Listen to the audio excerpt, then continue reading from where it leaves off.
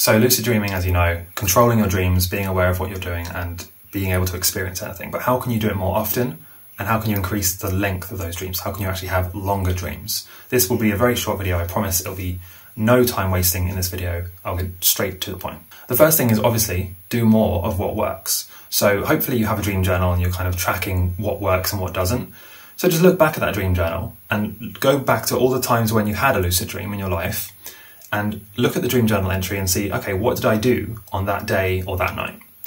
And the chances are you'll see a pattern, especially if you've had more than 5 or 10 lucid dreams, you will see a pattern. You might say, oh, it seems like every time I go to bed early, I have a lucid dream.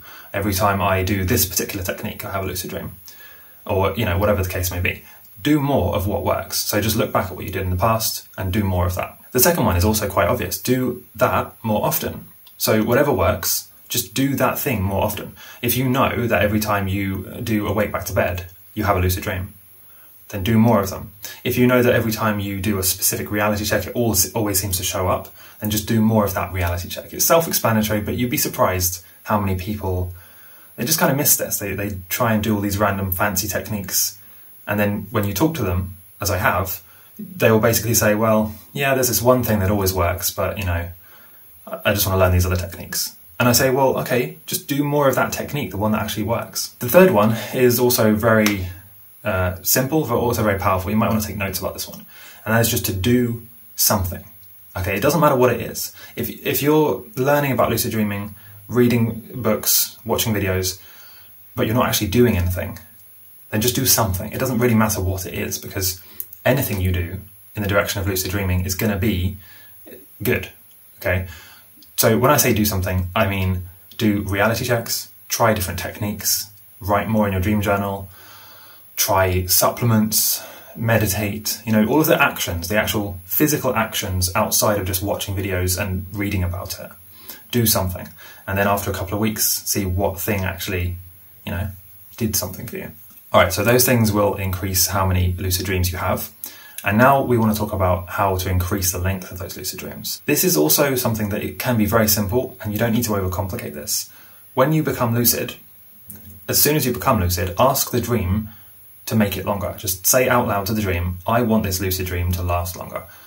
Keep me in the dream longer.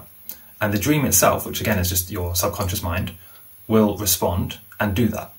It's literally that simple. That's the first step. The second one is you can use things like, in the waking world, meditation, affirmations, guided meditations. So when you're being walked through verbally, like imagine this dream scene, imagine you're walking down the whatever, that will help you. And then also, if you want to look at supplements, things like B6 and also melatonin. Now, with melatonin, I would actually not advise you to take this until you've done everything else. So melatonin is known as the hormone of darkness, or the sleep hormone.